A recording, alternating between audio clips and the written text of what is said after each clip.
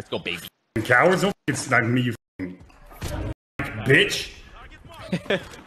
I just dropped that on my head. That didn't even go to anyways. This is the Miami Heat's Meyers Leonard on his own Twitch channel. Oh no, they're not teammates. Grab that, I gotta take a quick phone call. Yep. Leonard, playing Call of Duty Warzone, got mad when someone shot at him, so he swore multiple times and angrily, more so casually, dropped an anti-Semitic slur. He then claims he has to log off for the rest of the day because his wife needs him. Yo, my wife needs me. She just called me. I gotta roll, brother. Likely what occurred were his reps calling and game planning how to weather the storm he created. It is inexcusable. But after all, this is the same Meyers Leonard who was the lone player on his team in the NBA's Orlando bubble to stand for the playing of the national anthem. So Leonard is now away from the team. A team owned by Mickey Arison, a man who is from Tel Aviv, Israel. Leonard gave a statement of his own via his Instagram. While I didn't know what the word meant at the time, what? My ignorance about its history and how offensive it is to the Jewish community is absolutely not an excuse, and I was just wrong. He promised to do better and educate himself. The part that gets me is the, while I didn't know what the word meant. Let's go, baby. Cowards don't snipe me, you bitch.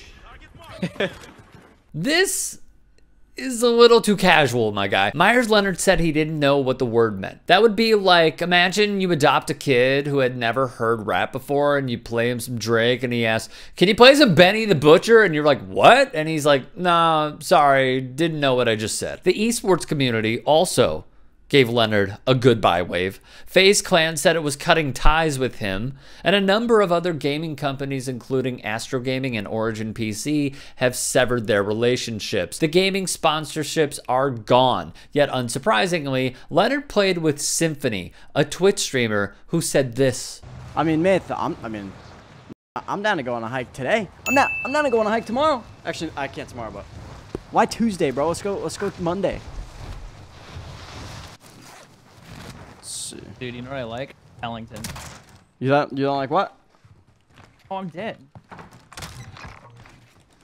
on my way. Oh, let's see. Yeah, I'm actually dead, dude. Yeah. Symphony casually dropped the N-word on his own stream.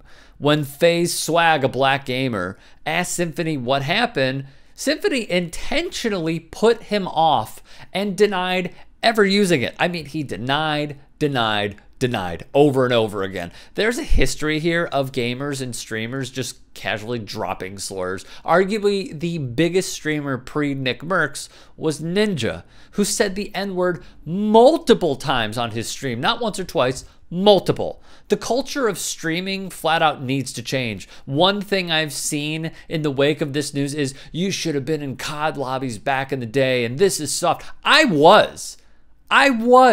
And that is not an excuse for what is occurring right now.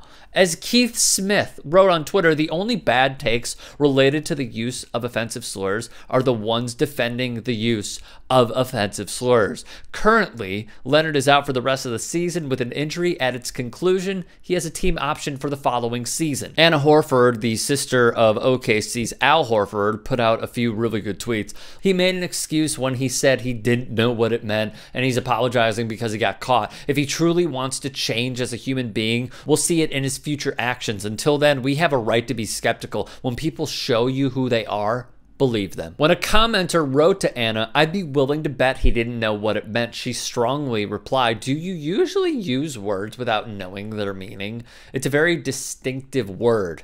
He knew. To which I concur.